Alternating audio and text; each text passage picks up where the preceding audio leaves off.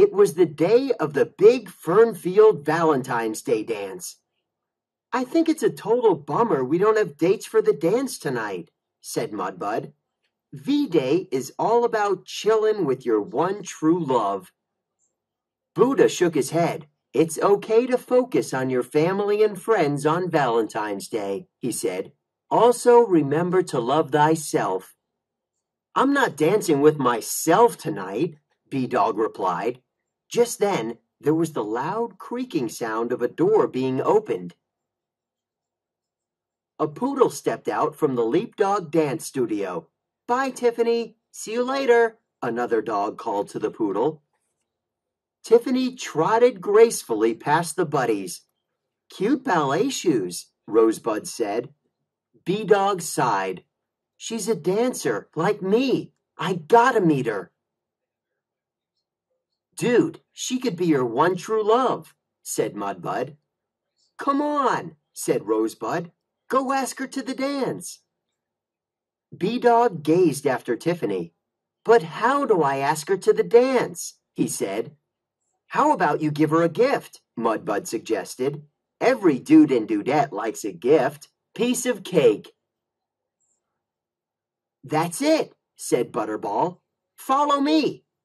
He led the buddies to the bakery. Butterball bought a big cake with hearts on it. Give this to Tiffany. She'll love it.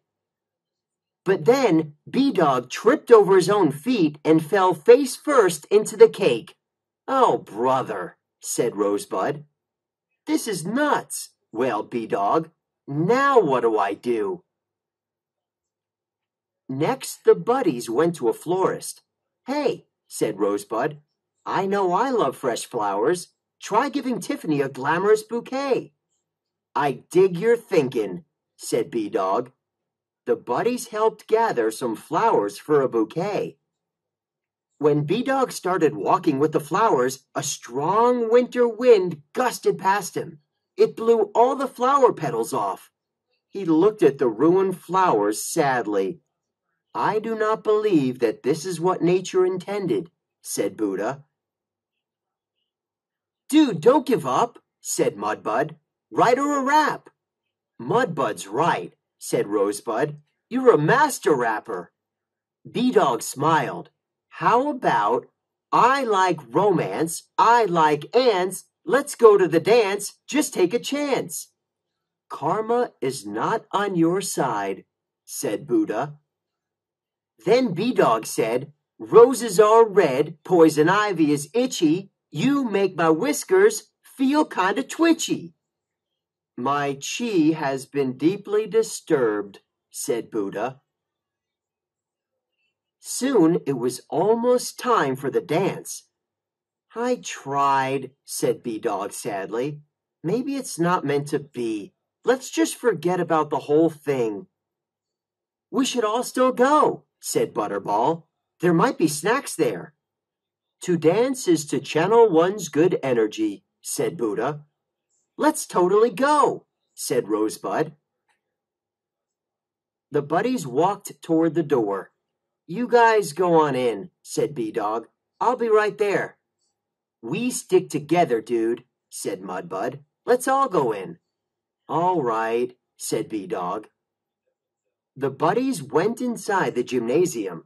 Music played, and couples spun on the dance floor. B-Dog still couldn't believe that all of his attempts to impress Tiffany had failed. Suddenly, Tiffany appeared outside the door. She was still wearing the tutu she had worn earlier, and she was walking at top speed past the gymnasium. B-Dog realized she wasn't going to the dance at all. Go get her, said Rosebud. We'll be right here. Hey, said B-Dog, where are you going?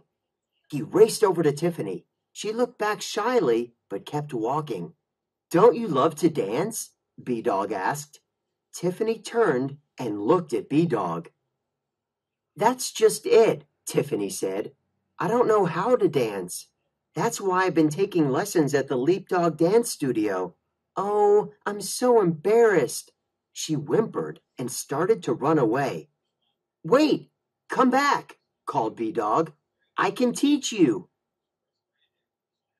Tiffany tried to move around B-Dog. Left, right, left. He kept matching her moves. She jumped this way and that. Hey, B-Dog said with a smile, you're dancing. Tiffany froze. I am? Totally, he said. She moved left, then right. Hey, this is easy. You're a natural, he said. Want to join me inside? Sure, Tiffany said as she followed B-Dog into the gymnasium. The buddies met Tiffany and they all danced and had a great time at the Valentine's Day dance.